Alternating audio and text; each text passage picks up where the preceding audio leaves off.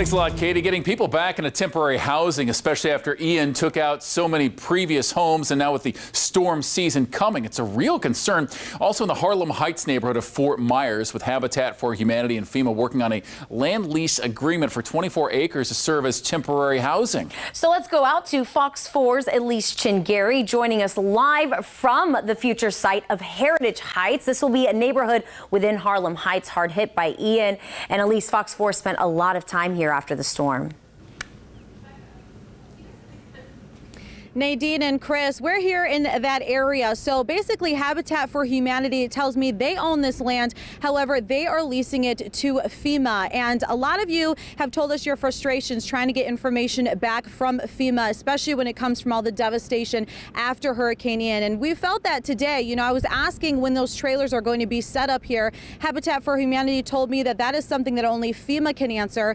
When I got with FEMA finally later throughout today, they told me that Habitat for Humanity has to answer that, and it went back and forth all the way until FEMA actually showed up. I asked them multiple times. They finally gave us an answer and said that this construction site should be set in the next 60 days. Take a listen. Construction starting this week, and it should take about 60 days to get all of the sites prepared and get the trailers in and ready to get some applicants in. And when it comes to the applications, the application period for this disaster is over. So we have identified people who still need disaster housing, and those people have been notified and they will be notified, and we'll keep continuing to reach out to them just to make sure that they're still in need of housing. Habitat for Humanity said 58 families will live in the FEMA trailers and that it's temporary housing. We still own this land, and in the future, when the temporary housing is complete and this project is complete, we will build single family and townhomes for families in need who make between 30 and 80% of the area median income. So one day this will be a habitat community that will develop. I had plenty of questions for FEMA. Some went unanswered as to where are the trailers and if families are already assigned.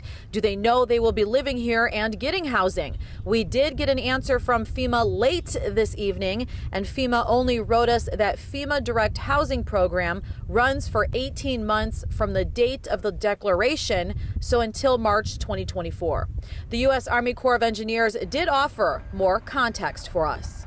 We're executing a construction contract for FEMA for a temporary group site, 58 units with a construction duration roughly about 60 days. The contract was awarded around 18 of May, and we look to finish on or about June 20th, depending on supply issues and or the weather. That may push us out a little bit, but we're shooting to get everything done by the 20th of June. That engineer explained to us that once they complete that contract, then the subcontractor with FEMA comes in and they install those trailers. Live here in Fort Myers, Elise Chingary, Fox 4.